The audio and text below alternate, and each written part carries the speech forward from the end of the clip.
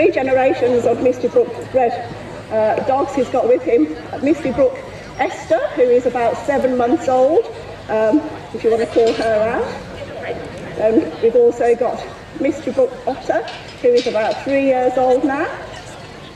Then we've got mother of them both, I think, Misty Brook Tegan. Then we've got his young man, Mr. Brook Connor. Not Connor, I'm sorry. He's one of his champions. That's Mr. Brook Morgan, who's just coming out there. Then we've got Sarah Winter at the back, Phil Chris Golden Retriever. She's got a young dog with her, who is Gospel Ash. So Teddy, sit. He is just 10 months old. We've also got her bitch, Rough Beat Seraphina of Phil Chris. And her dog, Joyful Hugo of Phil Chris, who I have his son here in the ring. Eddie's also his son. We've got Adrian there with his young dog, who is Tully's Edge Banded Gold. I have his brother with me. And we've also got Castleman's Soul Man, who's an extremely nice young dog as well. I've got with me young Foggy's brother, Chase, Tully's Edge. I'm getting them all. So I've got a field trial champion here and a field trial winner here. So we're just going to pop the older dogs out to one side and we're going to do a little demo with our young dogs. Okay, we just sort the dogs out. We all train our dogs as retrievers. We don't make special allowances for them being golden retrievers. But all gun dogs need to be treated and trained with kindness, which is the way we train our dogs. Sarah and I train our dogs using clickers. Richard and Adrian train their dogs slightly differently. So you'll just see some different techniques of training here. Richard's just handing his brood over. So we're just going to show you a little bit of early stages of heel work. We've got Richard's going to bring you Esther out, who is, say, 6 or 7 months old. So he's going to do a little bit of heel work on and off the lead. The important thing with our dogs, we only ever teach them one position. We don't do loose lead walking. We don't believe in teaching them anything else but walking in one position. So we can show them initially the position you want them to be in. Click and treat that. We want them to be aware of left leg movement. So lots of left circles. Walk into them. Good. And we can just click and reward them for that. But if you start with a young puppy, allowing them any other position but heel work on your left leg, you've got something to sort out later. So just start as you need to go on. All you ever want the dog to be aware of is walking on your left leg in a heel position, which will also relate later on to them being cast out for retrieves in a good position without giving any poor sort of behaviour. So lots of heel work drills, lots of left hand turns. Let the dog be aware of your left leg movement. Good. So that's all quite tedious training, but it's all very important to get the foundations in. Right, we'll do a little bit of steadiness with them. So little Esther there is going to be at a different stage of steadiness to our slightly older dogs. We'll just get them used to seeing retrieves thrown around them. I personally, once he sits steady to a retrieve being thrown, I'll just go forward and reward him. Show another retrieve out. Sit, sit. You don't actually need to have them in a sit for steadiness. Steadiness is steadiness, irrelevant of position. So if they want to be in stand, they can be in stand. If they're stood at heel, it's steadiness. It's irrelevant what position they're in. So good boy. Just going to go forward and reward him again. So as you can see, Eddie at the top, young dog, he's being kept steady in a stand, which is actually quite a good position to teach them to be steady in when you want to actually lift them from position. If you do too much steadiness from a sit, you'll often find they'll be fixed in sit. Wait, so I'll just have him in a stand and show you that he can be steady in stand as well as in a sitting position. Good boy, good boy, good boy, good boy. Oh, that thing's wobbling there. So that's a little bit of steadiness. we can just, with the older dogs, Adrian, if you're able to throw something over the top of his head. So these dogs are just coming up on 13 months old. They're brothers, and they're both doing extremely well. Adrian has won every puppy test that dog's ever been in, beating 2-year-old dogs when he was 10 months old, so he's doing extremely well. He's got a very nice young dog there. Richard's vanished. Oh, there he is. So little Esther, as you can see, the thing with golden retrievers, a lot of people think they're air scenting dogs, which they are. They've got a great ability to air scent, but we personally also teach them to ground scent. They have to be able to ground scent as well as air scent. And they're in a very good position then. We can ground scent behind Labradors as well as have the ability to air scent behind Labradors. So we do stand quite well behind Labradors when they're well-trained dogs, and you teach them to hold an area and put their nose to the ground. Okay, everyone? So we're just going to do a little bit of shaping a hold. So what a lot of people miss out on with their dogs is actually teaching them how to hold something. You go straight into teaching the dog a retrieve, and you end up with it all falling apart when they actually come to within the last 2 foot approaching you. So we actually prefer to teach it backwards and just let them enjoy, good boy, having something in their mouth, good boy. They don't have to be in a sit and present with young dogs. I just want them to enjoy being in my company while holding something, so there's never any pressure. Last thing you ever do with young dogs is push a retrieve into their mouth going, hold it, hold it, hold it. There's no need to ever threaten them. You just treat them with kindness. Good boy. Good. Good. Dead. You also don't want a fight on your hands to take it off them. When you ask them to release, you want them to take their mouth off it, dead, rather than you grapple the dog to lift it off them. What you can also do, we do use treats, Sarah and I, some people don't. People think, dead, treats will ruin your dog, it'll make your dog drop a retrieve. What will happen if I get a treat out? If he happened to drop that, the treat will go away and he won't have earned it because he's dropped it. You want him to learn, as long as you're holding that, that's what's going to earn you that reward, dead, and he can have it. If he was to drop the retrieve as soon as I put my hand in my pocket for a treat, sorry, the treat's gone away and the dummy's gone away, you don't get anything. His favourite thing is actually his little toy. So I'm going to get little Nemo out, which is his favourite thing, and I'll waggle that around. Good boy, good boy. Get it. So he gets Nemo in exchange for holding his dummy. Now Nemo is his retrieve toy, so that's his reward. He can do what he wants with Nemo. So he likes to go between my legs with Nemo for some reason. I don't know why, that's just what he likes to do. So he's allowed to do that with Nemo. As long as when I want Nemo back, hello, he'll give it me. Chase. Good boy. Dead. Dead. So what we're also doing there, to move on from that, you can see the guys are doing it already. Pop a retrieve between you and the dog. You don't need to send your dog out to get your retrieve. You teach it backwards, like I say. So dog comes in to pick the retrieve when they're learning as young dogs. Chase, come. Good boy. Clever boy. Clever boy. Good. So, there's Richard gone. You done. So what we're going to do now, Sarah and Richard are just going to show how we start teaching a little bit of line work. So by line work, I mean training them how to take a blind. It's something I drum into my dogs from the start. Line work, line work, line work. When I say run away from my hand, you run away from my hand in a straight line. Just careful if that's their dog you've got there, Steve.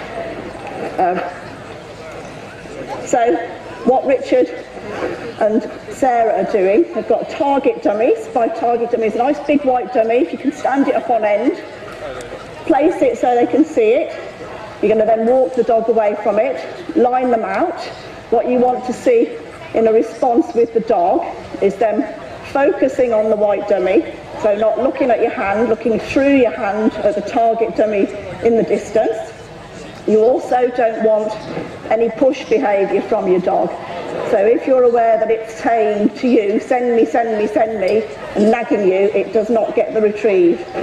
With young dogs, to start with, I actually scoop them. So rather than teach steadiness, you just create steadiness by restraining them a little bit with your arm. Again, if you get any sort of push behaviour from them, you go and pick it up yourself. So Richard's doing a little bit of a drill where he'll go and pick the retrieve out himself, so that Esther doesn't think they're all for her. Have a little drink. Sarah's just put her memory out behind. She's just turned him, thrown a seam retrieve in the opposite direction. She then wants to get focus from Eddie, looking at that white dummy. She's going to send him on his blind word for that, and then she'll probably let him have the seam retrieve. She might not. At times you'll probably go and pick the seam retrieve up yourself.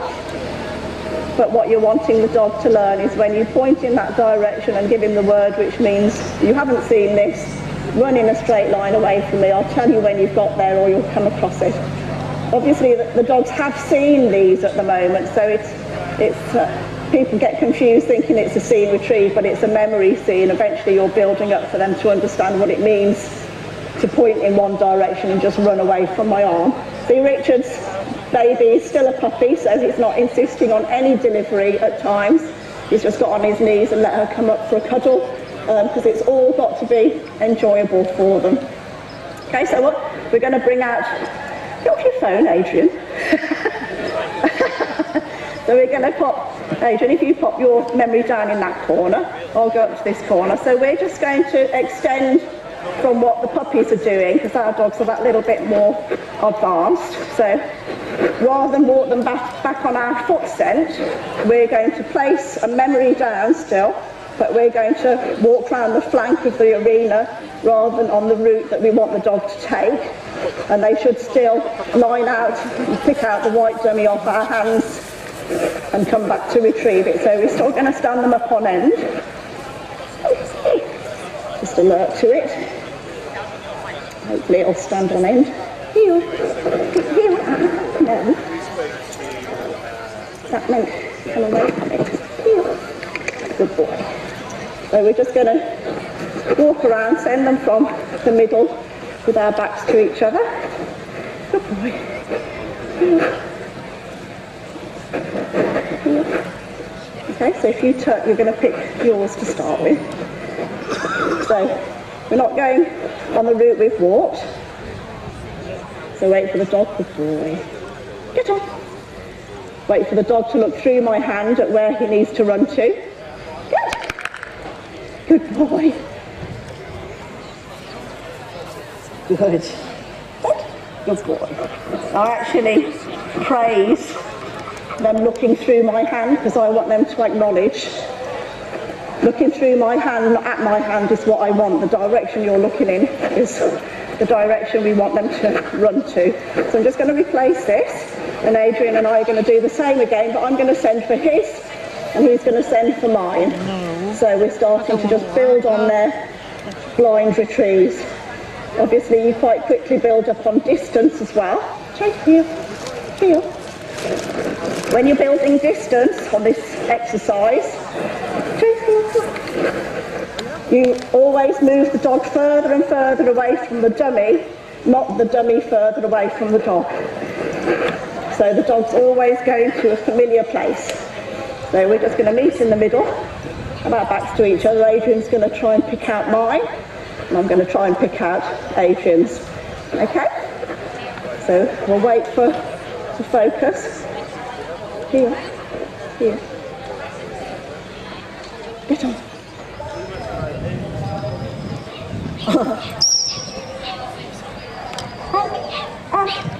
Out, out. So he's not noticed that. He's going to give in. Come on, chase, chase. Good boy.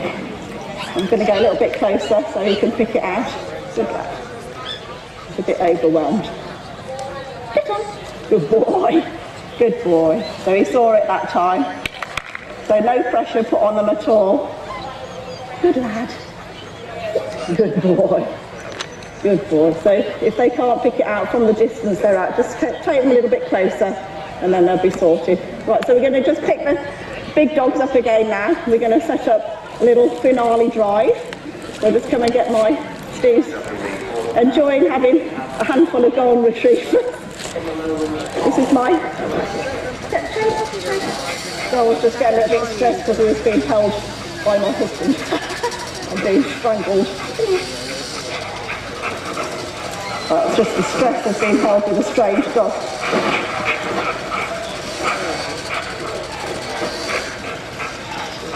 Right, we're going to have a little mini drive. We've got 2 areas of brashings either side of the arena. Sit. Right, just go and get down now. Where's Joe and Sean?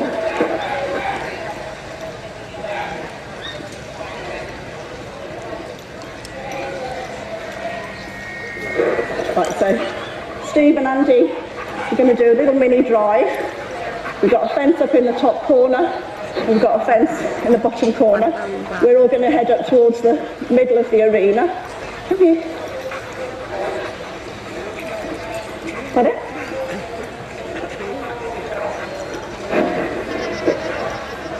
So we're going to have a little mini drive. Chase, come here.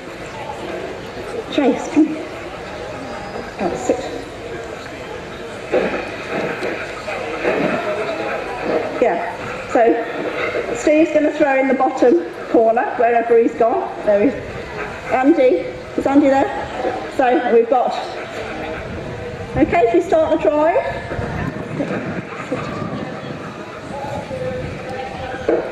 Right, we've got retrieves going into the top corner over the little fence. So they're all being turned to see that.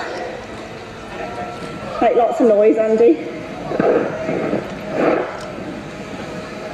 Okay, the bottom corner, we've got another drive going on there.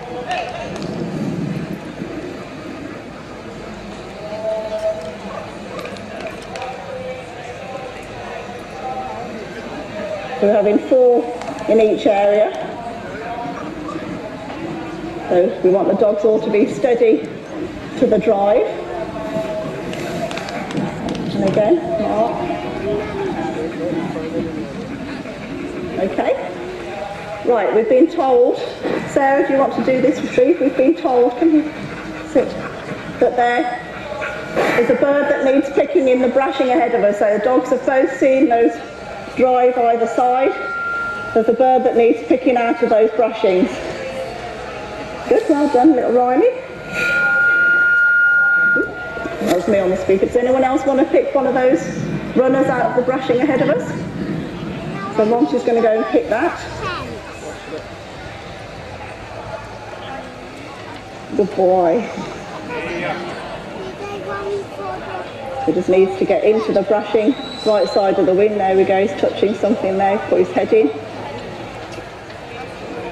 Richard, do you want to pick one off the drive, either to your right or your left? So Richard's going to send Tegan, no, you're going to send Morgan. Tegan has qualified for the Retriever Championship. She's just 1 win off short of being a field trial champion as well, which would be Richard's third field trial champion. Sarah, do you want to pop down to the left-hand drive? Okay, you can climb down.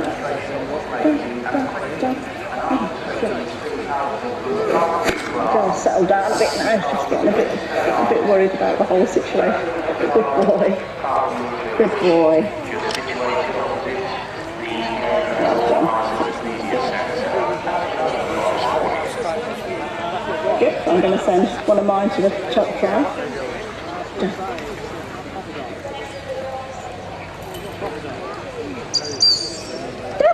Always had a swat. That's naughty. That's actually an eliminating fault if you did that in a field trial. So they can all be naughty. You've been very naughty today. Good.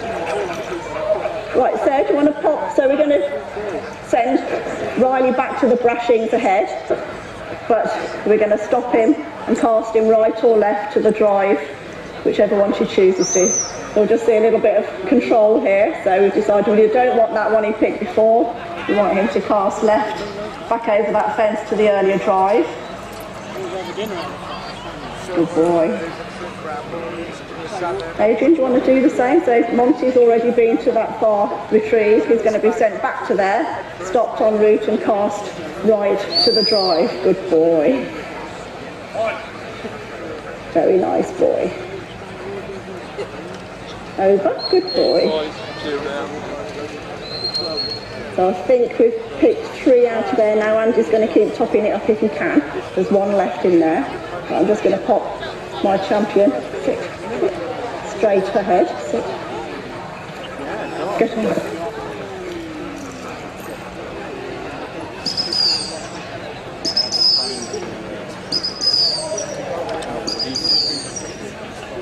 Good boy. This is my second field trial champion. My other one's 8 years old. It's been left at home. Both my champions were made up by 3 years old, so a lot of people think Goldens are slow to mature, but actually, if you train them correctly, they're not. There's 1 left ahead. Do you want to go to one of the retrieves over here? There's 4 in there, so there's 1 left in there, so we'll have a little hunting exercise. Chase them. This is little Tegan. Tegan is 8 years old now, I think, so she's still fit as a flea. Good girl. There should still be 1 left in there. Good girl. I think we put 4 in there, didn't you, Andy? Yeah. There we go.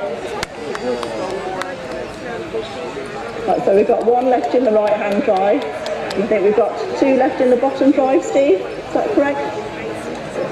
Right, what we'll do now, Sarah, if you want to pop a dog, you're going to pop Saffy up for the right-hand one. So this is little Saffy. She won a novice trial this season, so she's going to go into open this year. Nice little dog. Good girl. She's hopefully going to be put in pup next year. She's got 1. She's still hunting, Sarah, so there we go, naughty girl. She's got an American husband in this country waiting in a freezer. Right, what we'll try now, Adrian, if you want to pop your dog towards that forward brushing, there's nothing left in there, let him have a little hunt. Then we're going to have to call him out of there, stop him, and decide to pick one off the left-hand drive instead. So this is just to show dog can hunt an area, just see if there's something still there. Let him get in there, have a little climb around. Is there anything in there? Let him have a good look. Once we've decided, no, there's nothing in there, then we can call him out. Right, we've checked that out, there's nothing left in there to pick, so we're going to stop him and cast him back to the drive. Good boy.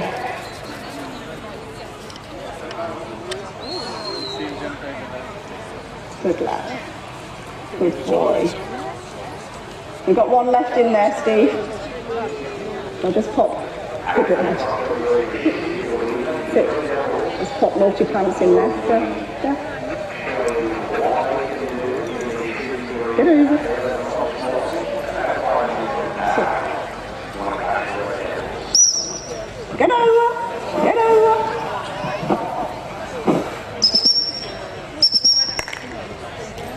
My dogs have never heard my voice coming out of a speaker before, so that's going to be a bit weird. Good boy. Good. That's everything picked. I think we're about done for time looking at my watch, are we? Hello? Okay, let's just have a little straightforward mark for Eddie the puppy. So Andy's going to throw a little mark. Lots of noise, Andy, so Eddie picks it out. Here. So Eddie is just going to be held onto by a little handley just to make sure that he's nice and steady and calm. He can't see. And he's blending very well with the crowd. Good boys. Good boys. That's just a nice little straightforward retrieve for the puppy. Here. I'll just do the same with my puppy, Steve. If you've got a dummy on you. Not over the fence. Chase. So this is Chase. who's just 12 months old.